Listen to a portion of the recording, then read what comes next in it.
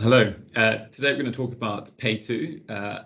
Very exciting stuff. It might sound esoteric. It might sound like something that would be of interest to about 7 people in a dungeon somewhere. But payments really matter to all of us, and PayTo will matter more to us than I think most of us understand. It is a new feature. We're going to go through what it can be used for, roughly what the background to it is, but also understanding its links to open banking and what and how we might think of the two of them together.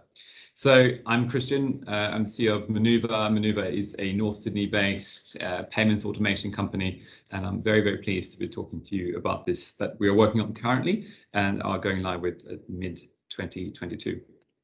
So let's think about what PayTo really is. So at its heart, it is a practical application of smart, real-time pool payments. That's what we're talking about today. You will have heard probably a few times about direct debits. Direct debits is the time when someone takes money out of your account. Ideally, you've authorized it in advance. It can be your utility provider. It can be some subscription service. It could be your gym, say, or Spotify, or whatever it is that on a regular basis take money out of your account. PayTo is, in its simplest interpretation, a very smart and real-time version of exactly that. And the reason we're talking about CDR, which we'll get to as well, open banking, is because there seems to be a lot of overlap between the two concepts and the two ambitions. And so understanding how exactly they can or can't work together and understanding what we should expect when is, I would say, critical for businesses in Australia that are looking to really optimize how they manage their payment flows. All right, so let's get into the background. NPP, which is the new payments platform and the provider of real-time direct debits in the future, so PayTo, but also Oscar payments, etc. at the moment, was launched in February, went live in February 2018. The first transaction was done by the CEO of NPPA, Adrian Loveney, who made a donation to a charity. There were very quickly a number of different ways that you could interact and use the NPP services. Often it was a matter of overlay, the initial conversations. An overlay service like Oscar, the one that probably most of us are familiar with, is a way of building on the existing infrastructure and providing value-added services, but still sort of within the infrastructure itself. Service number one was the sort of bog standard transaction. We call it just a push transaction here on the slide. By that I mean you can push $5, $50,000, whatever it may be. You can push money out of your bank account to someone else's bank account, and it happens in real time. The overlay component here is simply a matter of additional certification. There are additional SLAs that has to happen particularly quickly, and so on. But there were other services, they were numbered, service 1, 2, and 3, that were very much discussed, particularly early on in NPP's life. Service number 2 was a PDF attachment. So imagine that not only are you pushing money, but with your $5, you're attaching a PDF that might be a description of what it is you're paying for. It might be a receipt. It could be an invoice. It could be, I don't know, a picture or something, as long as it's PDF attachment. And service number 3, which is the reason I'm bringing it up here, was this request to pay. The initial concept was that there wouldn't be, and would sort of never be, a real-time direct debit, if you want, the ability for someone to take money from your account in real time. Instead, there was an idea of a request to pay, where someone could send you, a consumer, a message straight into your banking app and saying, hi, I am Optus, I want to take $5 out of your account, do you concede? Or it's your time to pay. And then you would, acting on that request to pay, push funds to the recipient, to Optus in this case. There was then, over time, an avalanche of interest into something that was more directly a pool payment, more directly a direct debit equivalent than this request to pay functionality. And that is where mandated payment services come in, MPS. MPS has, since earlier this calendar year, 30th of April 2021, changed name to PayTo, but it's exactly the same thing. The core idea here being that not only can you ask someone to pay, so the request to pay, but you can pull money from their account obviously subject to certain authorizations and consent mechanisms that we'll talk more about in a few moments. So that's how we end up with PayTo. And the topic of today is PayTo and open banking and how they relate. CDR then, what's the background there and how does that relate to anything I'm talking about now? Well, CDR is the high-level name for open banking and a number of other things. We think of open banking mostly today when we talk about CDR because it's the first part of the CDR rollout.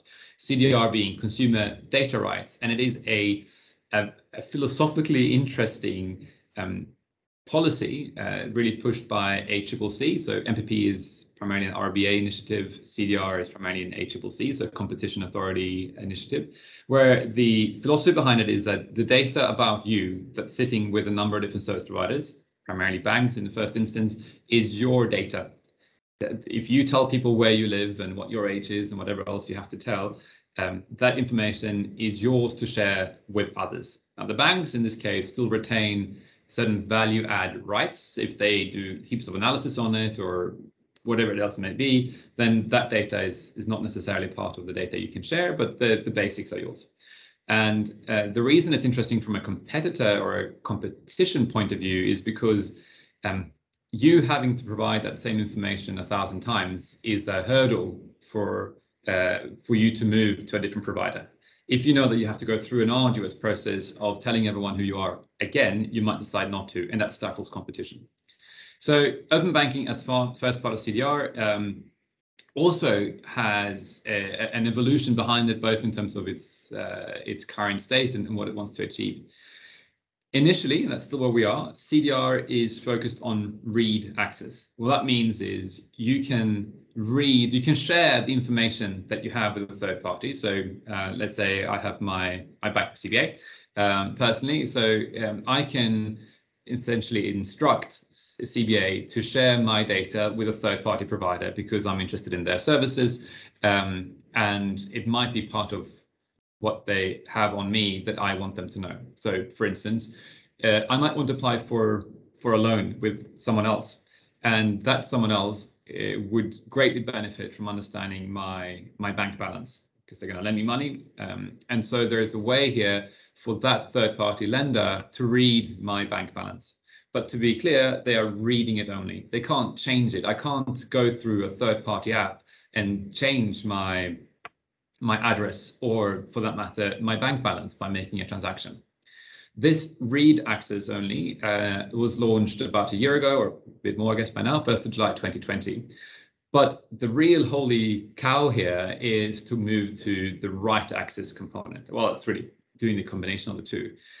Write access means a third party can make changes to my data with, in this case, say CBA. And the obvious, or one of the obvious changes that you might want to make is changing that bank balance. And the way that you change a bank balance is to initiate a transaction. So we have here two very different ways of arriving at essentially the same point, which is how do we get a third party to move money from your bank account? Hence, the smart real-time pool transactions. To be very clear, pool transaction is different from push transaction in that a push transaction is one where you individually sit on, say, your banking portal, and at some point you press a pay button and introduce the payment details. So you want to send a particular BSPN account number or a pay ID or similar. And again, you sort of press pay and it goes. So it's you pushing funds somewhere. A pool transaction is when a third party pulls money from your account. The only way we do that currently, as I mentioned earlier, is through direct debits. And direct debits are not a very elegant way of solving the problem of pool payments. In fact, I would argue that it's sort of a last vestige of the Stone Age that we still sort of take for granted, and most of us are probably fully accepting of. We think it's perfectly fine in many cases that it takes 2-3 days for a transaction to arrive where it's intended to be.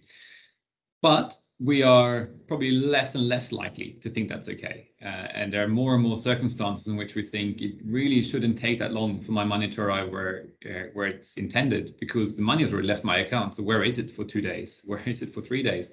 And for the one who's receiving the funds to wait 2 days or 3 days just to find out that actually your money was never there in the first place and they'll have to do it again is a very, very poor experience and can also lead to a poor customer experience. We'll get back to that in a few minutes.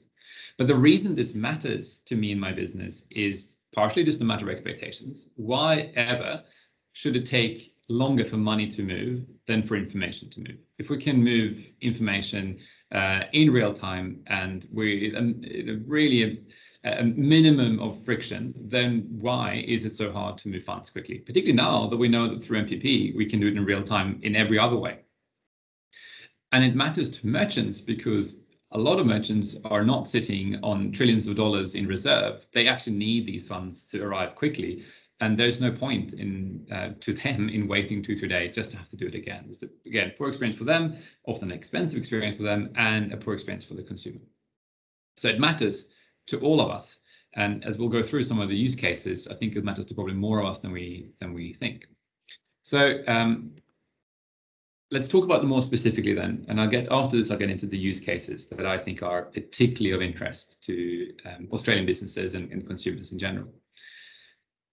For businesses, at the moment, a lot of us are either, I guess, confined to and just resigned to waiting those 2 or 3 days before funds arrive. So if you are running a club of some kind, a gym with membership that you direct debit every month or so, then you sort of just hoping that the money that you direct debit on the 27th is coming through on the 30th, hoping that people aren't dishonoring and all the rest of it. And then you have to chase it. It's an arduous process. And there are lots of good businesses out there that are offering sort of lifecycle management of direct debits. And the reason you need to have lifecycle management or direct debits is because there's so much to manage. So making that streamlined, making it possible for you to direct debit someone and that very same second or within a few seconds at most, finding out, yes, money was there and money is now usable in my account right now, it's going to make a big difference. And if it's not there, well, then you can take immediate action. There is another aspect of this as well, which of course e-commerce, and we'll get into that as well. At the moment, most businesses in an e-commerce setting are really limited to using credit cards, and there's a reason for that. For customers, there's also an improved experience with PayTo or real-time direct debits. First of all, cards can often be expensive, which is often how you do things. At the moment, if you want to push funds, if you want to get money pulled from you in an e-commerce setting, often there's a merchant service fee that sometimes gets logged onto the customer. But it's also that sense, and it's happened to me personally a few times, that in a direct debit setting, I might have given someone authority to take money out of my account, and I would just assume that's going to happen a certain day, and they just gone on with my life. But in between the day when I thought it happened and the day where they actually do it, I have moved money out of that account, thinking that's already taken into account in the balance that I have. And then I'm called up a few days later saying, "Hi, Christian, we tried to direct debit your account, and the money just wasn't there." Bad experience. And I think a lot of us would really, really want to be told, maybe by banks even, that you have a few direct debits coming up, maybe you want to top up your account, just to avoid the sort of sometimes embarrassing and in every case inconvenient situation. So there's a real direct customer or consumer benefit that you can leg onto your customers by having a better way of doing direct debits. So let's talk about specific use cases, and I think this gets getting more and more getting more specific is also getting more interesting for a lot of us. So the first setting is one that I've now flagged a few times, which is essentially every time you see a direct debit working today, imagine that being real time. Imagine there being zero dishonest, because every time, well, zero dishonest that you're unaware of, because every time you try to direct debit someone's account, you get an immediate confirmation in the form of money in your account that money was indeed there. And if it's not there, then you can act on it immediately, not 2-3 days later. So anytime you see direct debits, imagine if you could do that real time. Also imagine if you, as a customer, and this is coming back to the customer component, had more control. I think it might have happened to most of us that a utility provider or service provider that maybe we've been loyal to for too long sometimes, and then cancel and move somewhere else for whatever reason. It can be a gas provider, it can be, as I said, maybe a mobile phone provider. Still, by probably no malintent, happened to direct debit us still the month after we've terminated our contract, and we have to chase the $80 that were not meant to go to them. With the way that PayTo is going to be set up, not only will it happen much faster, it will happen much smarter. the kinds of consent and authorization that I as a consumer can give to make very, very specific when, how, and how much someone can debit my account will give me way more control over those transactions when they're taken out of my account. I can, for instance, the utility provider say, you and only you can take, I don't know, $200 from my account on these dates in a month, and that's it. You can't take $201 and you can't move away from those particular days. Other consents that I might be able to give are maybe there's someone I deeply have a strong trust for and realize that actually it's in the nature of what I need to pay for. Actually, maybe that is a better example for the utility, is that it will vary. Some months I'll use more electricity than other months. And so the fact that sometimes it is 210 rather than 200 rather than 190 is perfectly fine. So you can think of the different use cases, but the fact is I can control it very, very with great precision, and that I can cancel it on my own in my own banking app will be very helpful. So I think direct debits, think very fast direct debits, and think very clever and sort of precise direct debits. A second use case here is real-time funding of large volume disbursements. So there are two obvious examples, but I'm sure we can think of even more of them.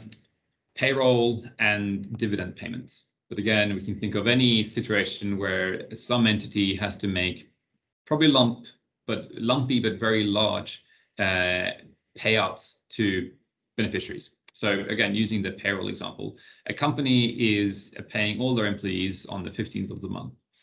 At the moment, if you're outsourcing that to a payroll company, you need to make sure that they have the funds in whatever account that they control in time for those large volume disbursement for salaries to be paid out. And you can do that in a fully automated way by giving them direct debit authority on your account. But that means they have to take money 3 days ahead of the actual disbursement. Otherwise, the money possibly will not be there on time, which means people don't get their salaries on time, and bad experience for everyone involved.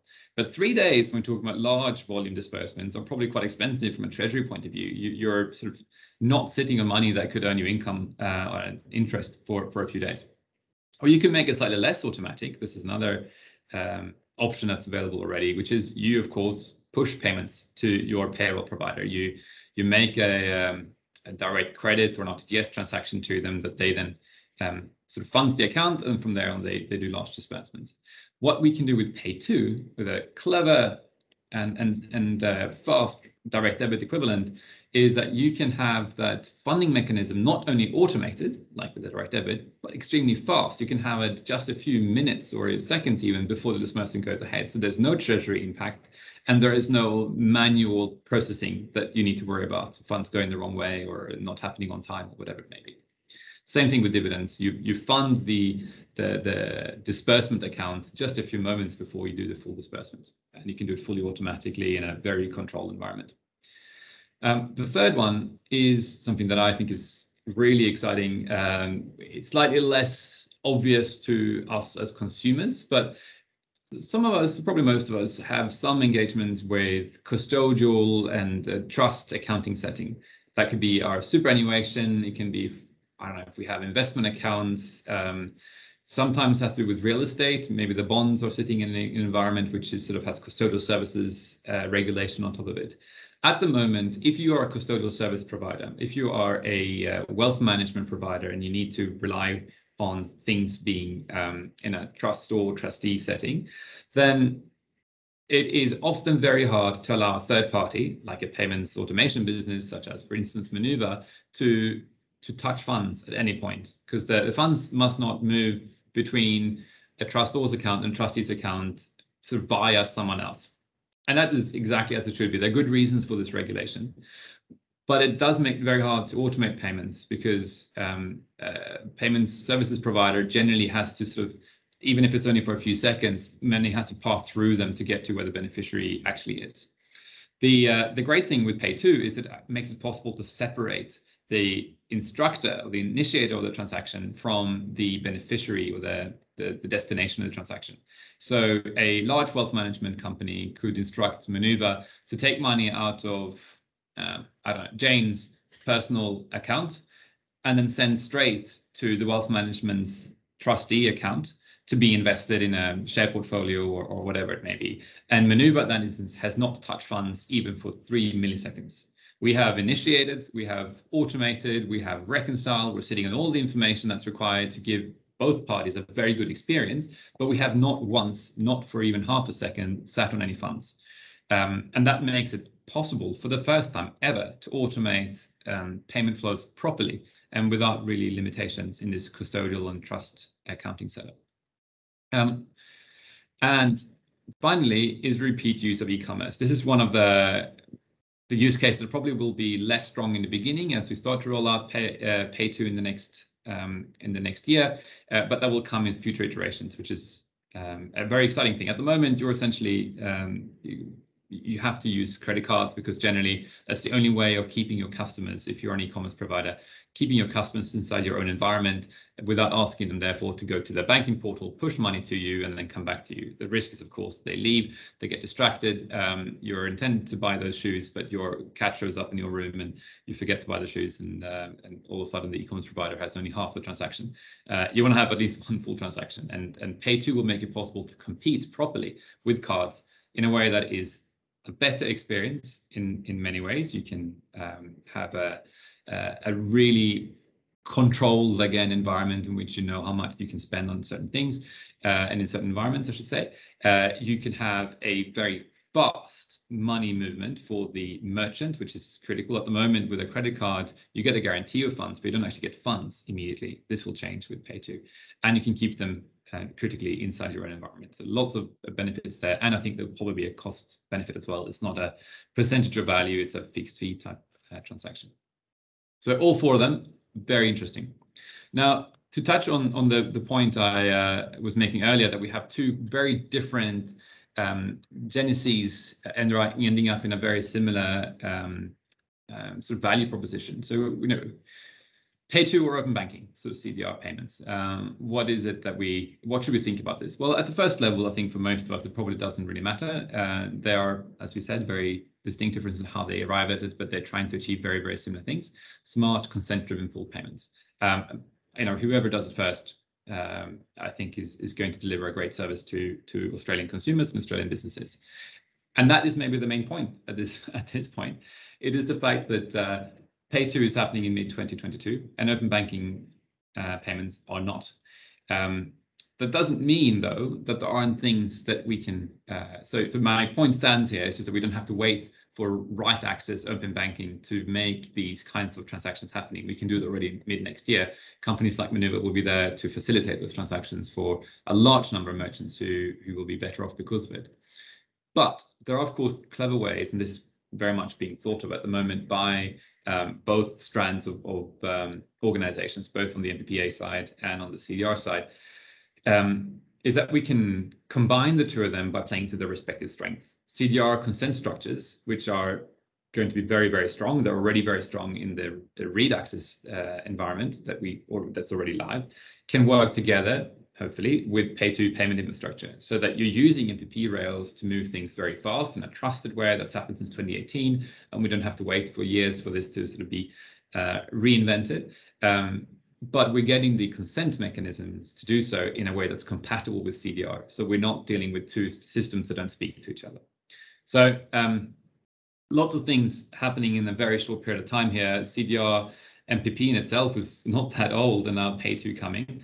So the question, of course, is, well, what's next? I mean, we will keep hosting these sort of information sessions. This is the first one. There'll be more, and particularly as we get close to the live date, mid-2022, we'll have more and more sessions available to our both existing clients and prospective clients. We will make sure that there's a sandbox, a testing sandbox live, so consequence-free environment for us and our partners to move pretend money around to understand exactly how it works. And there'll be plenty of things happening at an industry level. We should expect there to be lots of educational sessions. We should expect there to be lots of consultation with people in the payments industry around what use cases are and aren't useful. And as we progress beyond live date in mid-2022, we should expect there to be further iterations on PayTo. And as right access gets closer on CDR, we should also expect that conversation to really gather pace. For now, thank you very much for listening to me today. If you're interested in finding out more, here are some details. Me and the team at Monoova would love to hear from you. Thank you very much.